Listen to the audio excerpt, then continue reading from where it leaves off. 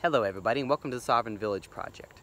I want to talk about that fourth dimension that we can garden in. Instead of the three dimensions we're used to, or rather the two that we tend to design gardens around, let's use that fourth dimension, which is time. When we're laying out a landscape, a person who's starting to understand gardening and just using the rules of nature, they will look at the sun and say, okay, we need to plant the tall things on the north side and small things in front of them, right? So I'm going to plant my food forest back here, and then I'm going to put my annual production in front of it. That's good thinking. That's wise.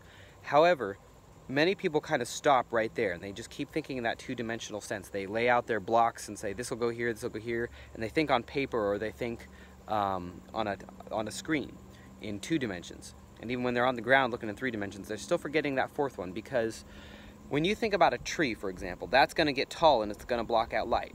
But it's going to take 10, 20, maybe even 30 years to block out all of the light behind it. So if you're designing something to be a perennial area, a food forest, an orchard, and it's going to be really tall and block out light, that doesn't mean that you can't use it for the next decade for annual production. And it often makes a lot of sense to, because if you're planting out nursery trees, you need to be improving the soil as quickly as you can. But if you're doing all that, you've got all that space in between those trees. Let's say you're spacing them 15 feet apart. That's a huge amount of space that you're already paying attention to, and you could be engaged in annual production in there, which will also make you spend more time maintaining all of that stuff and bring it into one place. And really, your entire property can be designed this way. It's very possible to not really have any difference between annual and perennial areas.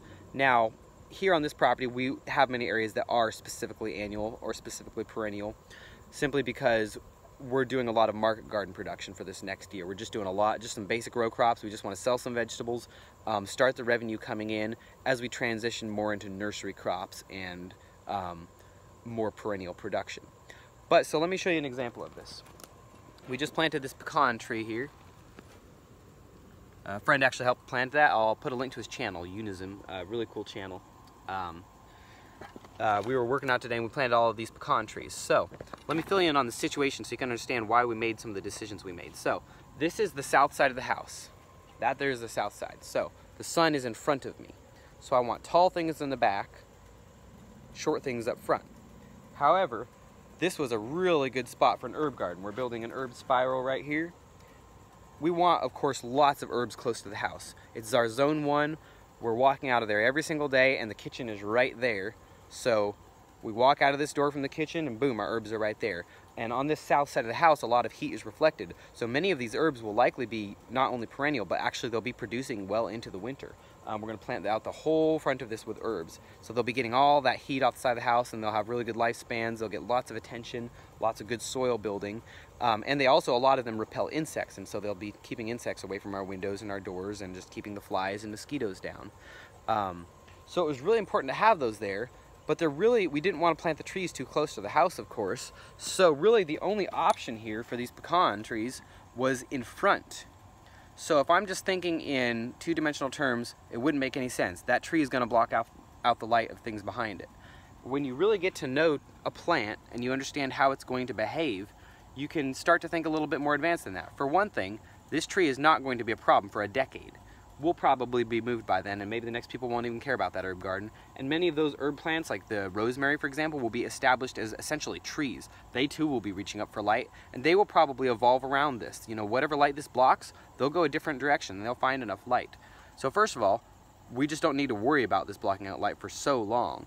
That's tons of time to get tons of herbs and tons of annual production out of it. Hello.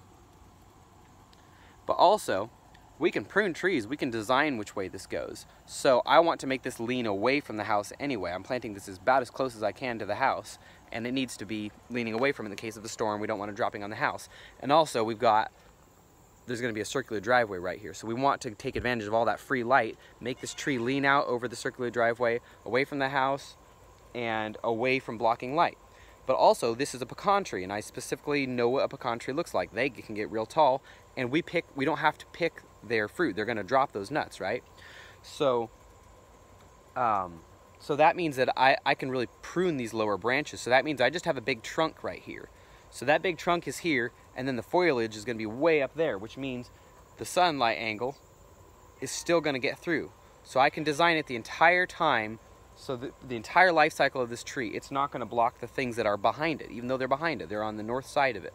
So understanding how the plant works, but also understanding how time works, is crucial to really getting the most out of our landscape, because otherwise I wouldn't have put that tree there, and I wouldn't have put this line of pecans here. I have a whole line, and they're all in front of annual production and in front of small herbs. They're in front of things that are littler than them, but I'm going to still be able to design them to not block the light.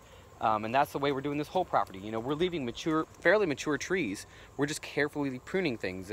We have a saw on a pole, and we can lop those tops off and get up on a ladder. And so we can keep this environment extremely wooded and yet highly productive with low growing crops.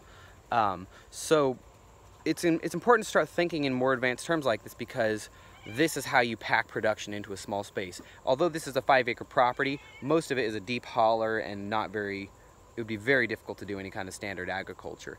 And it's better suited as a forest. There's a lot of protein, a lot of deer out there, a lot of good timber. We need all that firewood and building materials, so it's doing a better job just being a forest. It doesn't need to be farmed. But that leaves us only an acre to work with, so every inch of ground is critical. Of course, it's going to take us a very long time to even fully take advantage of this acre of ground. It's going to take us a long time to use that much land.